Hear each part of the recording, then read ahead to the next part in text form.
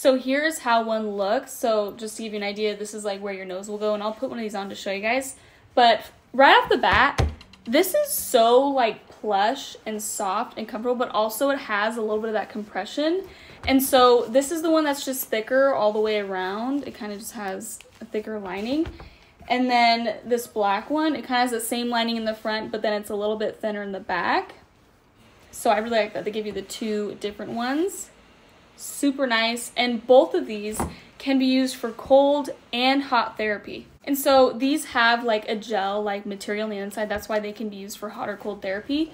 So depending on what you're wanting to use, for cold therapy, you'll just want to set this in the fridge or freezer for a little amount of time until it's to the desired temperature.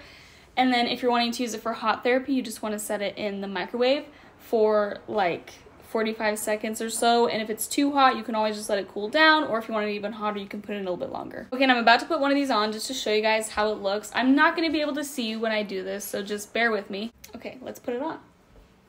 So goes like this, and then it just, this is kind of your little nose hole, and then so it really wraps around your whole head. It even gets like the higher part up here all the way in the back as well.